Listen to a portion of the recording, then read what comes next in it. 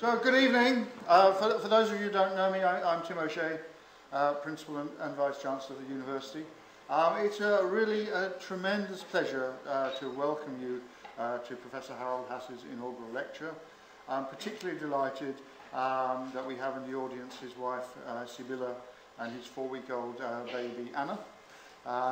But also delighted to see senior members of court, members of the Board of Scottish Enterprise, and lots of students, and obviously lots of academic colleagues. So you're all very welcome here. Lots of excitement about the work that Professor Haas has been doing, and like you, I'm really thrilled to be here. He and I share a little bit of sort of evolution. I was asking him, as I always do to people who've gotten massively successful, when did you really start? He built his first hobby radio when he was 14, and I was building wee radios about the same age too. And for those of you, I'm looking to see, I'm not sure if there's anybody apart from Sibylla who is under 14, but if you were under 14, if you haven't built a radio yet, build a radio. No, it is seriously, it's a life-enhancing thing to do. So then Harald at the University of Nuremberg became a diploma engineer and really developed the academic side of his wireless interest. He got his doctorate from here in University of Edinburgh in 2001. For a year, to the beginning of 2001 to 2002, he was project manager at Siemens for information and communication mobile networks. He then joined what's now the Jacobs University Bremen, and he was there for 5 years as associate professor of electrical engineering. And then really very happily for us and happily for his research, he returned to the University of Edinburgh in 2007. He holds 18 patents. He's published more than 40 journal articles, including a science article which has been cited more than 400 times, 130 peer-reviewed conference papers. And for those of you who aren't familiar with these sorts of domains, in a very fast-moving area like Harald's, an awful lot of the important publications are done as conference preprints rather than as journals. He's co-authored a book entitled Next Generation Mobile Access Technologies with Cambridge University Press, which has been translated into Chinese. He got a lot of prominence when the TED Global Conference happily came to Edinburgh earlier in the year. And since 2007, he's been a regular high-level visiting scientist supported by the Chinese 111 program, and in his case at the Beijing University of Post and Telecommunications. And for those of you who don't know, this is a very important program, similar to the Excellence Initiative in Germany, where a small number of highly important areas are supported. So I'm really very pleased he's here to give us the inaugural for his personal chair in mobile communications, which is entitled Shedding Light on Future Wireless Communications. Please welcome Harald. Thank you very much.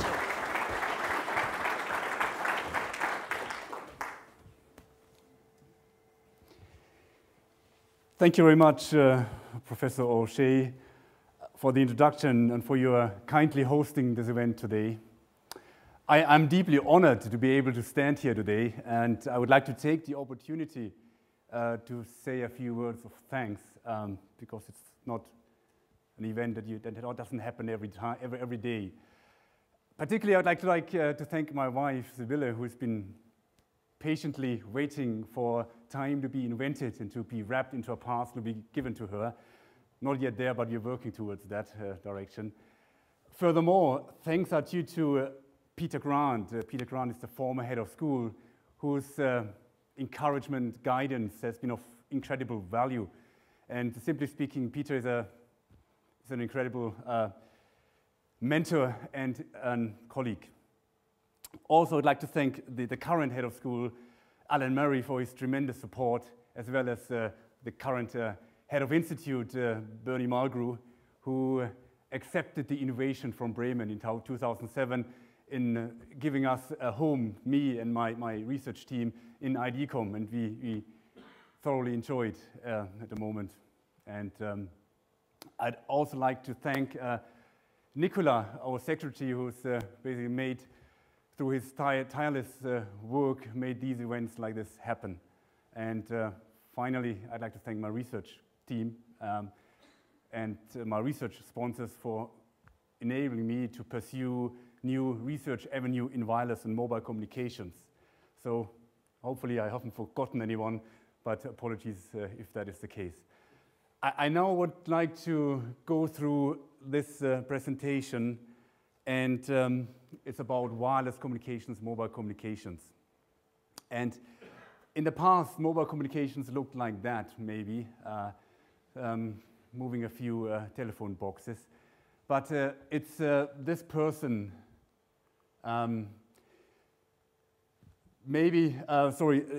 at the moment, this was the past. The future looks like this, that we have about 1.4 million cellular radio base station or radio masts deployed worldwide. And we have more than 5 billion smartphones or mobile phones in use at the moment. And we noticed that the end of October was the time when the United Nations officially said we have more than 5 billion people on this planet. So basically everyone, almost everyone on average, has a mobile phone. And this is an increasing trend that people use mobile communications more intensively. And it's a utility like now electricity and water. We use it in our everyday lives, we use it in our professional lives, and it even impacts political systems, as we have recently seen. So it's so important, but if we look at it, how old it is, it's basically younger than I am. It's invented by a person, Cooper, from Motorola, and this is the patent which describes the first radio telephone system in '73. So we have seen tremendous growth in that technology. And this growth is basically shown in that slide here, which shows from the year 2010 to the forecast in 2015, the number of bytes transmitted per month through our wireless systems. And you need to note the y-axis. It's called exabyte. Exa is a 1 and 18 zeros. It's a really, really, really large number. And you notice at the moment we have 0.6 exabytes, but the forecast is that basically is increased by a factor 10 in 2015. So we need to note that a tremendous growth in data traffic that goes through these networks. And here you don't have to read the axis, nothing to read here. This is the radio frequency spectrum occupation in the United States from 0 to 300 gigahertz. You just have to note that basically it's a patchy landscape here. So basically every little piece of radio frequency spectrum, which is the means to do wireless communications, is already in use in some form or the other. It's really hard to identify new radio frequency spectrum for wireless communications or for communication systems at all, let alone wireless communications. So we need to remember there's little and additional frequency resources we can gain. We have a tremendous growth in the number of smartphones and telephones that we see in the next few years. The data traffic increases. And what is plotted here, a slightly more complicated graph, is it's plotted here, the network capacity per device. Basically, if we take the radio communications infrastructure and basically divide by the number of devices, this would give us the capacity that could be carried per device at the moment. And then we see the blue curve, which is the forecast traffic that is needed to supply all this required data that these millions and billions of wireless devices would demand. And you see a clear trend. They don't go in the same direction. We need more traffic, more capacity than we have, and tremendously more. If you take the number, this is roughly about 40 megabytes per month per device. And what we actually need in 2014 is 1,700 megabytes per device. And there's a gap. There's a clear shortfall. We are running out of spectrum. So this poses very interesting questions to me. First of all, are we using the existing radio frequency spectrum most efficiently for wireless communications? If we can answer that question, then we have a clue if it's a dead end or something can be done to make available new resources. But before we can answer that question, we need to answer, do we know what most efficiently is?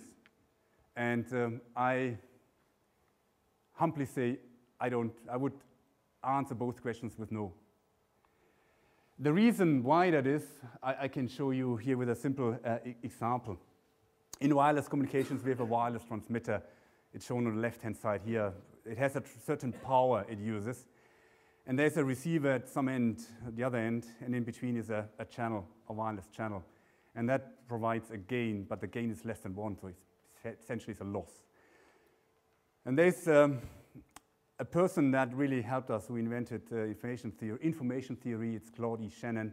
He developed a framework that helps us describe and relate capacity. This is data rate, bits per second, with bandwidth, the radio frequency spectrum, the power that we use to transmit, PTX, and noise. And this is shown here. So this is the capacity, the number of bits we transmit or we can get from a certain bandwidth, a range of frequencies, from a certain transmit power at the base station perhaps, and some gain between the base station and your mobile handset, which is less than 1, and some noise power. So we can either increase the transmit power, we can increase the bandwidth, we can decrease the noise. These are the screws we can use in order to enhance the data rate per device. That's fine, that is limited, this is given. So we could answer, yes, we know how much data rate we would get. We just have to plug the numbers into this equation. But life isn't that simple in wireless communications, because typically you have many links transmitting instantaneously. And we want to reuse the same frequency band resources we have, this frequency B, many times. And now we have suddenly the numerator here in that equation that gives us that link here, but suddenly something appears in the denominator of that equation. And simple mathematics, if something appears in a denominator, it makes the whole thing smaller. And basically this whole thing there at the bottom in red is interference.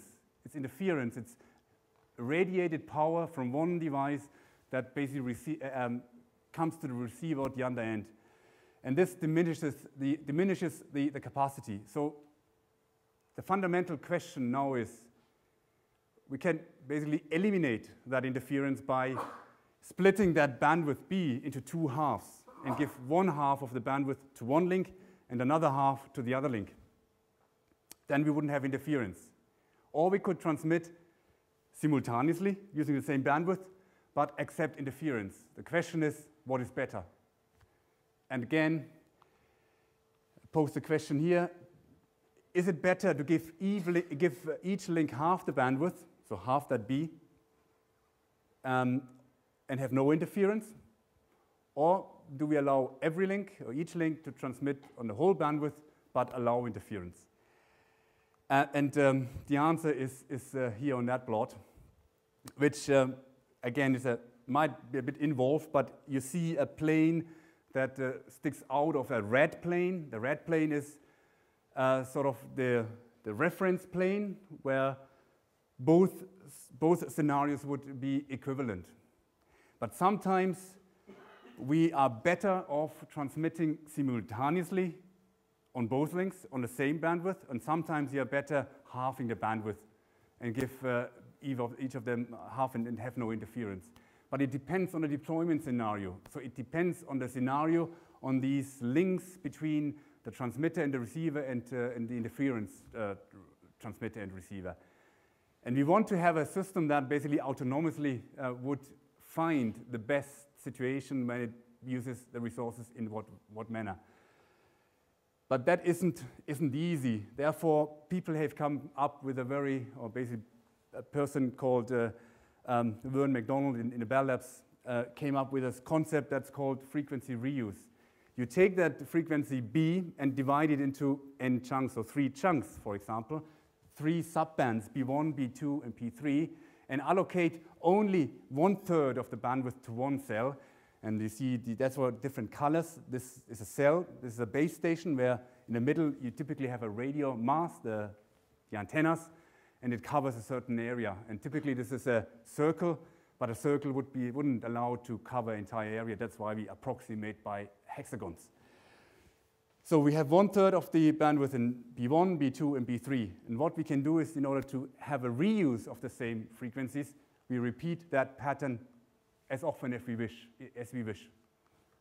If you look like this, and suddenly what happens, there's no red cell adjacent to another red cell, no green cell adjacent to another green cell. There's always a ring of other colored cells in between, and that provides a static interference protection. So we don't have that problem that two links are very close to each other and interfere with each other. At the expense of, shown here in that red circle, assume this is an area of 1 square kilometer. Within 1 square kilometer, you use that frequency B2, that subband, only once. You can't use it there, you don't use it there. So we use that frequency less efficiently. But we provided sort of protection against interference. The problem is now if a smartphone, an iPhone, uses this entire subband B1 completely, then no one else in that area, in that circled area, can use it again. So what's the way out of this dilemma? How can we get it more efficiently? And the answer to that is to make the cells smaller. Take the same principle. Again, there's a red cell and it's only surrounded by a green and a blue cell. There's interference protection. Take the same area, and now you see that many red cells are within that area. So we can reuse that subband B2 many, many times. And therefore, we enhance the efficiency, so the efficient use of that subband B2. My daughter disagrees, but it's okay. So this is static frequency reuse. What we ideally wish to have is we don't split the frequencies into subbands. We want to reuse the same frequency in every cell so that we are not forced to shrink the cells, which comes at the advantage that we have to have many base stations, many cellular radio masts, many antennas deployed everywhere, and basically it's financially not manageable. Therefore, what we do is this, apply the same bandwidth in all cells, and then even have different levels of cells, different cell sizes. We call it macrocell, we call this microcell, and sometimes even we cover with one base station an entire home.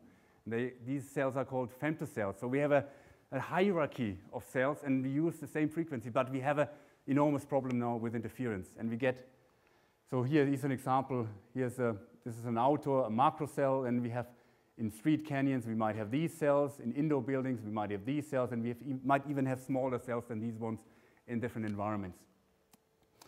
So the problem is interference, and we need to get smart methods in place where the systems autonomously, independently find out whether they can use a certain resource or they can't. And we've been working in that area for quite a number of years with a big Japanese operator, and have developed a self-organizing technique, which we call the busy burst technique. And the way it works is demonstrated here very quickly. We have a base station that wants to transmit to that mobile station, so it transmits. So no problem, no interference. The link is fine, and everything is okay. The problem occurs if that base station wants to transmit to that mobile station here.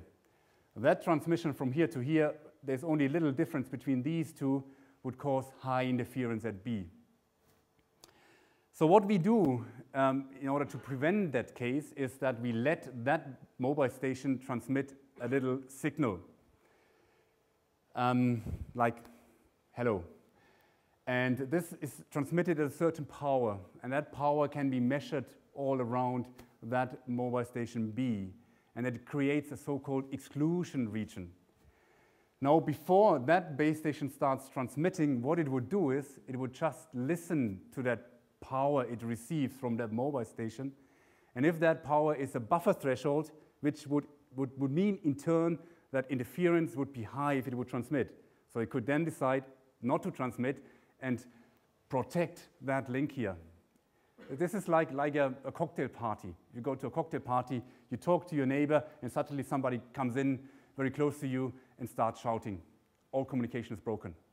But if you had a protocol that you, as a recipient of information, would at very given specified times say something like A, and that is then received by your potential interferer, and there's a policy of politeness in place that tells you if you receive that A at a certain level, you don't speak, because it would mean in turn you would interfere with an ongoing conversation.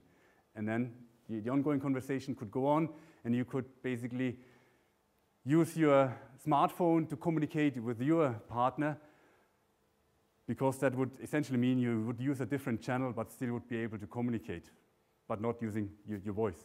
And that's the principle how it would work. So it's a self-organizing, polite structure so that all links in a network are protected, but we reuse if we can, or when we can.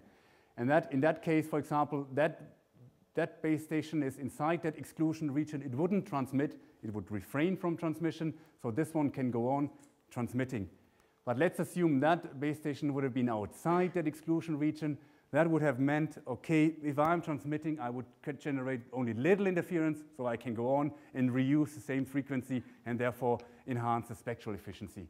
And that is how it works. And here, what I've plotted here is the throughput, so that the data rate mobile would achieve on average. And here is probability. Say this is 10%. And here is sort of the benchmark, the old scheme. And here the black curves are the new scheme. And basically, only thing you need to know from this graph is that if that line here crosses the 10% or 0.1 line, that means that on average, you have the data rate that is guaranteed would be, in that case, probably 800 kilobit per second. So 90% of users would be able to get a data rate higher than 800 kilobit per second. But if we go to the black curve here, and again use the percentile here, with our scheme, it would be possible that a user would get more, 90% of users would get more than 5.5 megabit per second. So if you're in a hotel room or somewhere else, and if you get 800 kilobits per second, and you compare 5.5 megabit, I think that makes a difference in the service and the phones you're using.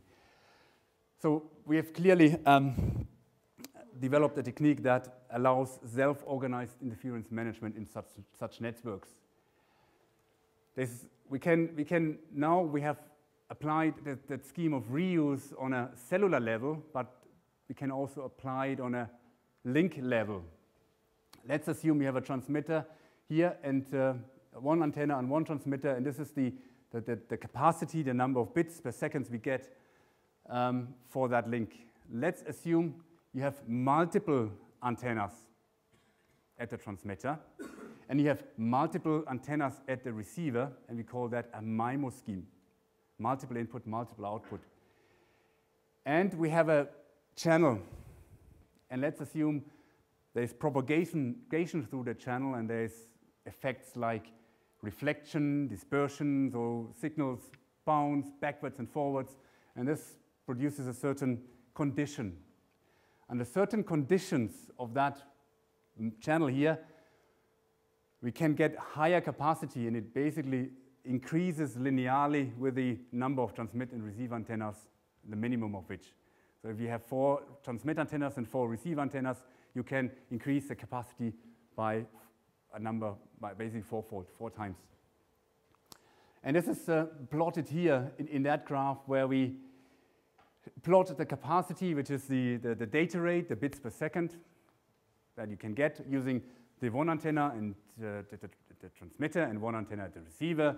And you see at a certain so-called signal-to-noise ratio, you don't have to worry about the details here on the x-axis. So, but if we now introduce these MIMO schemes, we see that suddenly these graphs get higher and higher, and they get significantly higher.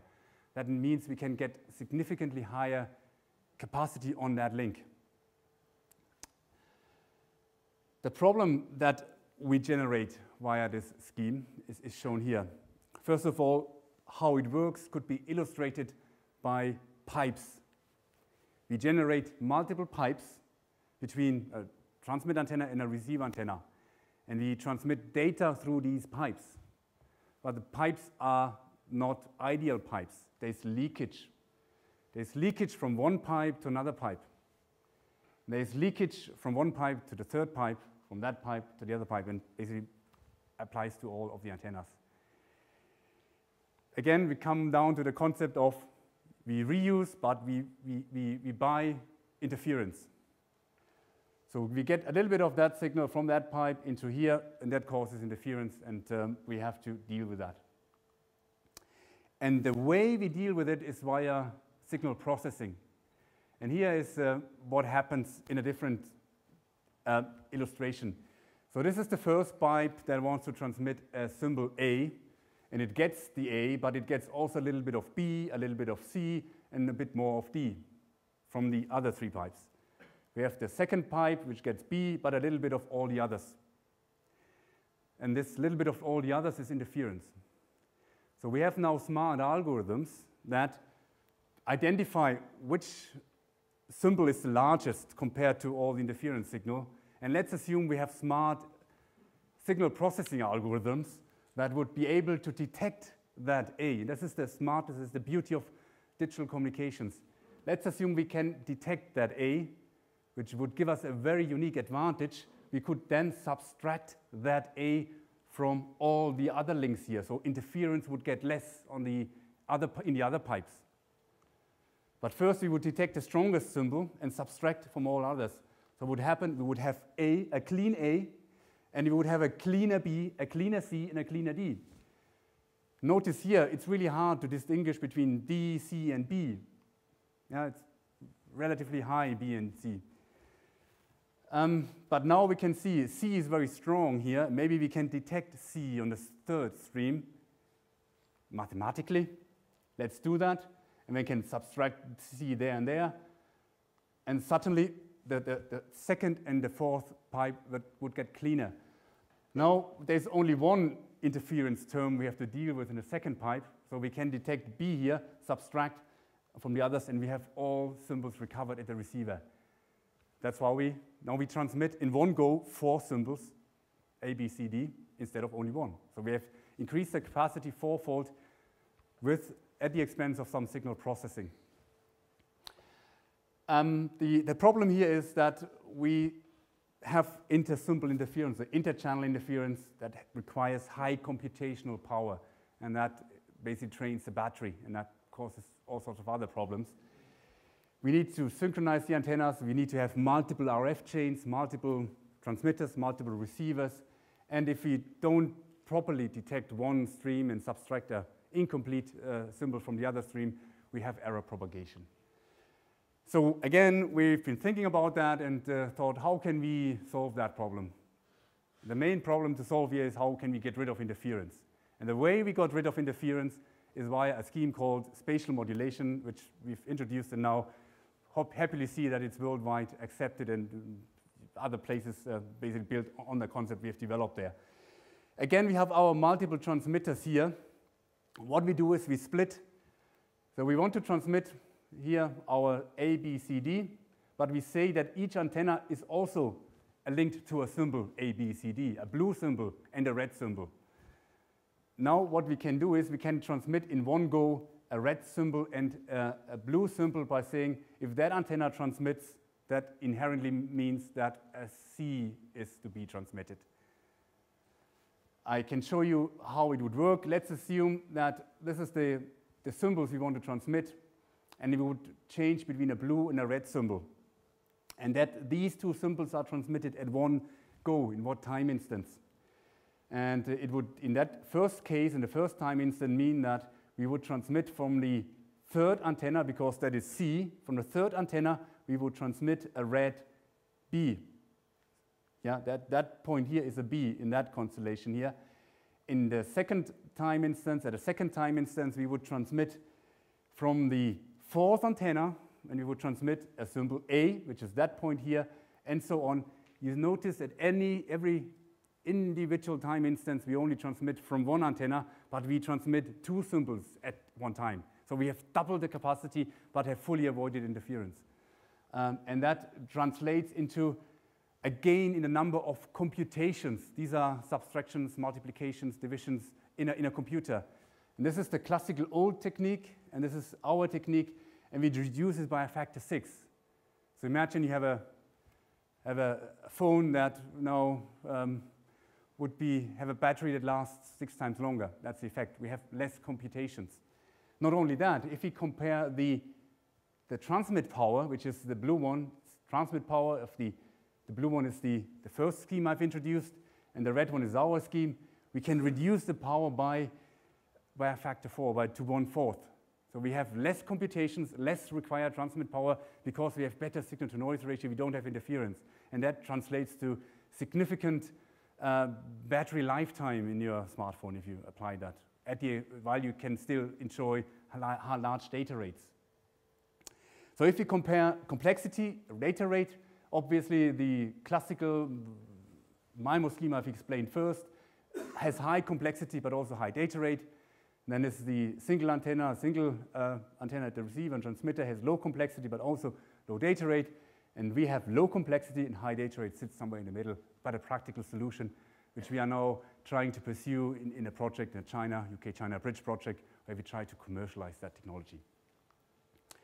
So the key question is now, we've introduced techniques, and you notice it all boils around reducing interference, regardless how you view wireless communications. The question now is MIMO, multiple input, multiple output, be enough? And smart interference management, these two together, would they solve our problem of exponentially growing data rates per month? I say no. And here's some evidence that I'd like to share with you. This is the spectral efficiency gain that we achieve using different systems. These are practical systems we are here at the moment. That is the current system we have. In the future, we have this system and this system. This 2x2 means 2 transmit antennas and 2 receive antennas. And this is the efficiency in number of bits we transmit per second per sort of frequency unit, per hertz frequency. And you see a trend, it's saturating. So smart research is reflected in these systems here. These are practical systems. So we see that smart research doesn't get these curves exponentially higher, it saturates. So we only can use the existing radio frequency spectrum to a certain extent efficient. We can't grow the efficiency, the efficient use of radio spectrum outside what we have at the moment, and probably we end up with 1.5 or something. But we would need, if you remember, from 0.6 exabytes to 6 exabytes, we need a 10-fold increase of the efficiency. And this is really not possible with radio frequency techniques. That's why I've been looking into other ways, and I've been trying to think out of the box, step back, be limited in the RF box. Now let's look at the entire electromagnetic spectrum, where we have the radio waves. So this is the messy plot I have shown you at the beginning with these patches and so on. This is only one part of the electromagnetic spectrum. There's only also infrared. It's also part of the electromagnetic spectrum. There's visible light. So here, the light that's around us. There's ultraviolet light. There are X-rays, gamma rays. Certain frequency bands you won't really touch. Too dangerous. But in the middle sits something of a big value, of a big asset. No one really has looked at it. And I started looking into this 8 years ago with the advent of these light-emitting diodes. These are electronic devices which produce high light output. And they have other very interesting features.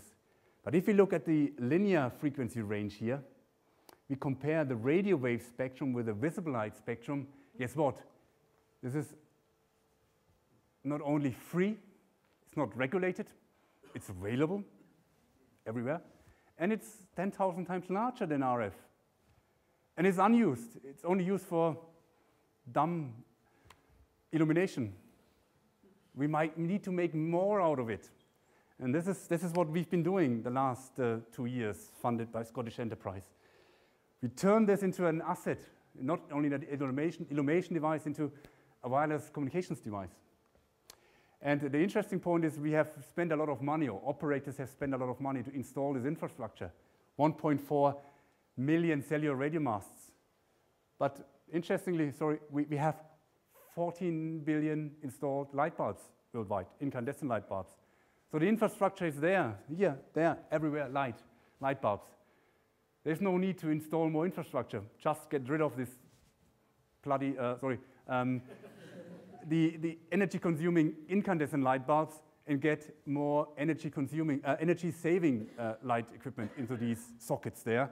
And we've done calculations. You can save more than 10 nuclear power stations if you just replace incandescent light by energy-efficient LED light. This is it. This is an LED light bulb. You can go and buy at B&Q and elsewhere. You won't get the best quality, but you get them. And they are used. And there are cities like Birmingham who have projects where they replace street lights by LED light because it's more cost efficient.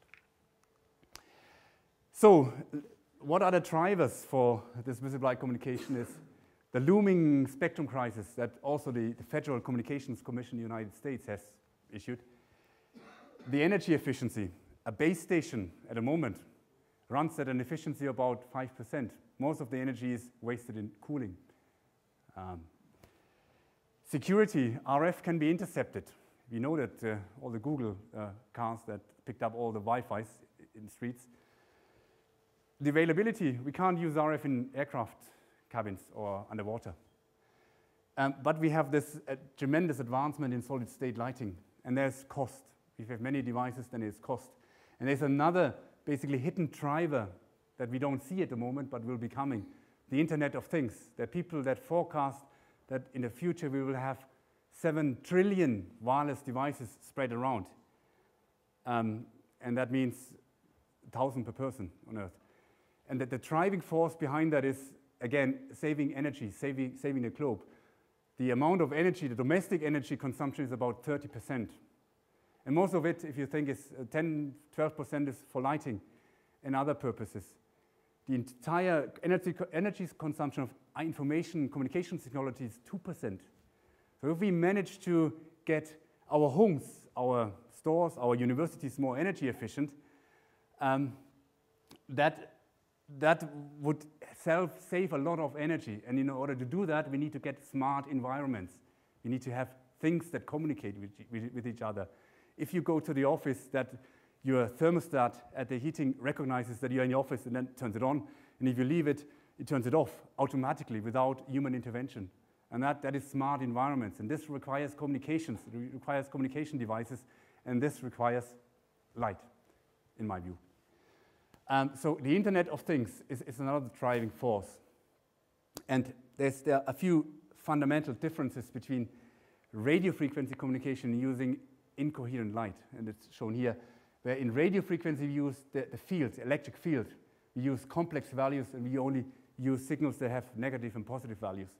When we use intensity, intensity is power, it can never be negative. It's only, therefore, unipolar. It can only be real valued. You can't transmit a complex number through light. It's impossible. And the information is carried in the intensity. And these are fundamental differences which require fundamental research and fundamental breakthroughs in order to make high data rate transmission possible using these devices. And we've been looking in that. This is the old classical way how your remote control at home works. You want to transmit a binary bit stream like this one, and you would, if you want to transmit a logical binary 1, you turn it on. The LED, if you want to transmit a 0, you turn it off. That's a transmitter. What you see at the receiver is something like that. It's distorted because of all sorts of distortions on the way from the transmitter to the receiver. And what you would do, you would introduce a threshold, and you would decide at every instant, is that value above the threshold after you have synchronized, and then you would decide, yes, above, so it's a 1, it's a 0, a 1, a 0, and that's how you would regain the capacity. But you would only, in terms of states, you have two. You have on and off on the real axis. That's all you can get, like the Morse alphabet. And if you remember the very basic equation at the beginning, capacity scales with a signal-to-noise ratio. So that means the signal power. It doesn't matter if that point is here, or in the roof, or in the sky. As long as it's above the threshold, it's a 1. It's only a 1. It's only 1. So we really can't scale the data rate with the signal power we have. But if we use visible light communication, we have lots of signal power, and we want to make use of that. So this isn't working here. So that's why we came up with a smarter technique. Again, I like pipes. Now the pipes are in the frequency domain. We have frequency pipes. And we have now a constellation diagram, which is like the English alphabet, where you not only have on and off, you have A, B, C, D, have a richer alphabet, where one number basically carries 4 bits in that case. And now we have not only the real axis, only the 2 yellow points, we have 16. And if we have very good signals, we can have 64. And if we have even better signal, we can have 1,024 of these yellow dots split there on the axis per channel. And then if we have a magic operation here, which is not really magic, it's called orthogonal frequency division multiplexing, which generates from this complex set of numbers a real valued signal that looks like that. It's varying in intensity quite heavily, a problem in RF, because in RF you don't want to have variations in the amplitude. But when I looked at it as a problem in RF, I thought this is a big bonus in intensity modulation, where we modulate only intensity, because these voltage variations, if you want, or current variations, can be turned into intensity of an LED light bulb at a speed that is not recognizable by the human eye. And the way we can scale it is sort of shown here. Instead of transmitting 1 bit, we transmit, in that case, 16, and that via a standard equation turns into 4 bits. So that's why we have these 4 here. 4 times mu, if we have mu frequency pipes, we have 40 bits instead of only 1 bit. We've increased the data rate 40 times. And that could be even brought to higher increase if we have very good signal. Now, suddenly we can make use of that gamma here. Suddenly we can scale the data rate with our signal. And that is basically giving us a new dimension, a new possibility in using these light bulbs. In that case, 4-fold increase. And we can take this signal here that we get from that magic operation. And here we see the input voltage of an LED. And this is the output intensity with different colors. We just impress that signal onto the LED curve. And then you see this peak would be high intensity. This peak down would be low intensity. So we vary the intensity of the LED very rapidly. And in the lab, we have now achieved 124 megabits per second in real time in ambient light conditions. I think it's the fastest real-time system that uses standard off-the-shelf LED light bulbs that achieves that data rate. And what does it buy us? It would buy us, you have a Wi-Fi router here, wireless LAN, and it gives you 52 megabit per second. And what I've shown you, a light bulb from Farnell, 3 pounds, gives you twice as much. Not only that, if you think what that is made of, it's made of an RF unit. It's made of a housing and signaling lamps. You requires an AC adapter. It requires cables for hooking up the AC adapter. It requires cables. Now, we can throw all this in a bin. We don't require that because a light bulb is supplied by power. We don't need the power cord. We don't need the DSL connection. We can get rid of this. Develop a microchip, again with my colleague in informatics, Nigel Tom and Björn Franke. It's an EPSRC project. We try to develop such a microchip that is then simply fit into a light bulb, and there you are. 120, 200 megabit per second, and my research goal is 1 gigabit in 12 months. And that's it. So we have done research with the Airbus in Germany and have then calculated the signal, this gamma that I've shown you in the equation. This is now shown here in graphically. There's a light bulb here, and that's basically high signal, low signal at a corner, even lower signal, low signal there. So we want to generate maps of data rate. How much bits per second can we transmit at what location in an aircraft A380 cabin? That was the question. And here's the answer.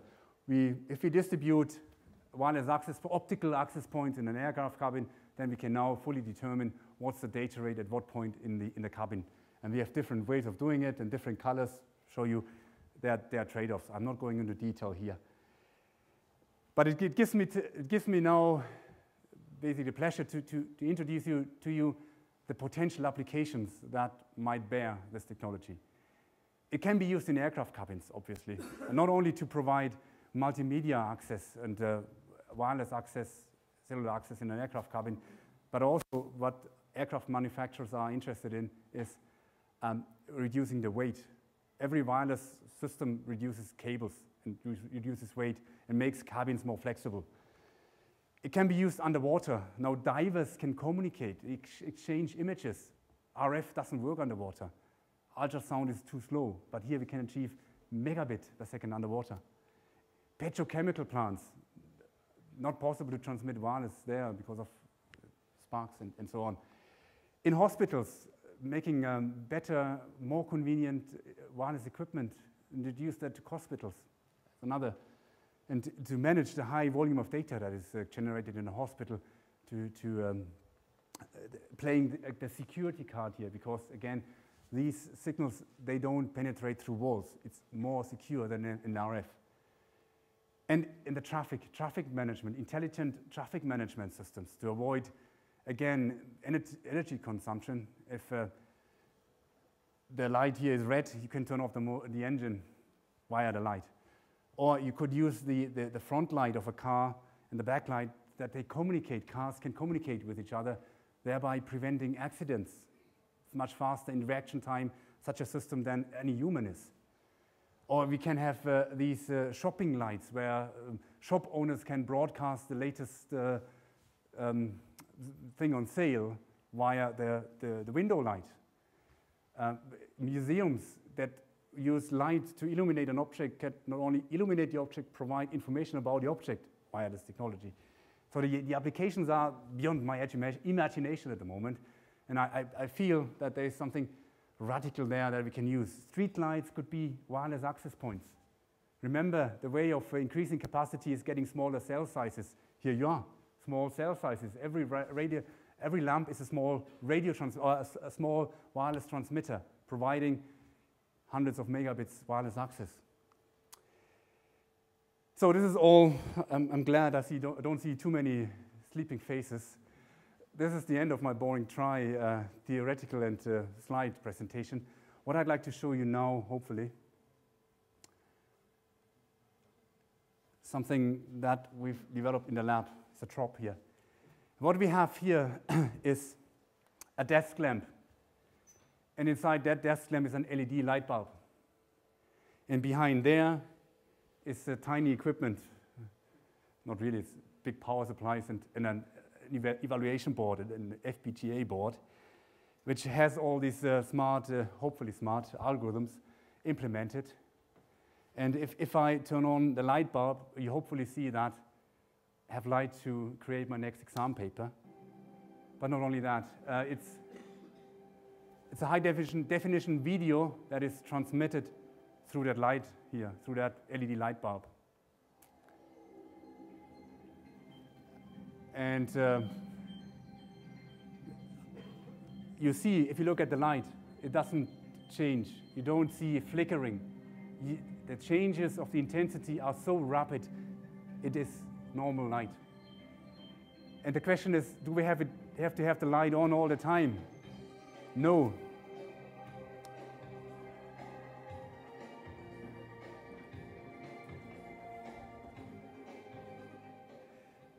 Thank you. No, we don't. We can dim down the light and then still transmit wireless signals. Because if you remember this time variation signal, depending on where you place it in the LED transfer characteristic, that would determine how bright that light is. And if you want to have low light, you would basically put it down at the bottom level as much as possible. But I can show you that it works if I do that. There's no video transmitted. So it really goes through the light. And if I release it, get it back, it's the video that has gone through that light. And that's a 3-pound Farnell LED light bulb. Every student can buy it, have a little project tonight, and develop that at home. Tomorrow morning, I collect the papers. I've had many comments of saying, yeah, this only works in line of sight, but I want to get this comment across here. It also works in non-line of sight environments as long as enough light. And enough light depends, we can use even low energy via our scaling mechanisms for that gamma. This is by design made line of sight so that I can show you do that. But if you have it in the ceiling, if you have different light sources, it would also work if your smartphone is underneath the chair. And I also get the question, what happens if you get ambient sunlight? I'm not able to hold the sun in my hand, but I have a high brightness LED headlight that produces constant light. Can I interfere it? I'm holding it directly into the hole where the receiver is. It really doesn't interfere with the transmission. So constant light doesn't really hurt us. So we can have the sun walking by the receiver, or even we can make it flash, so it's really bright. Flash into the hole. Only if I do that, it stops. So we have developed that. We are at the beginning of a startup company that will be in operation in January. And my dream is that every light bulb in the future will carry a little microchip with our technology inside. And it's then not Intel inside, it's VLC limited inside. That's our future vision. And with that, I hope I have not exceeded the time too much. Thank you very much.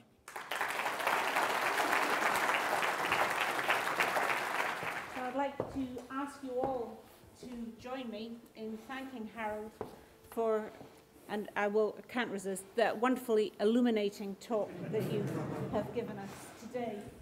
And note that I am head of college here, and I have to say when I come to inaugural lectures like this, it makes me very proud to be a head of college. I feel like a mother with all her children, and they're doing really well.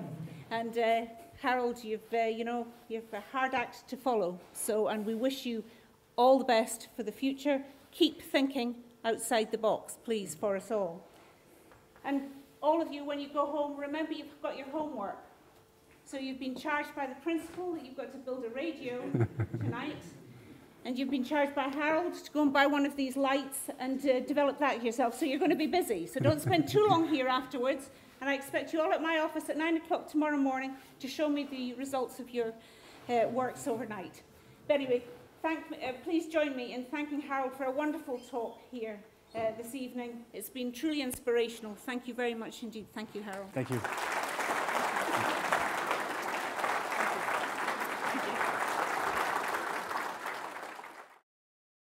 This production is copyright the University of Edinburgh.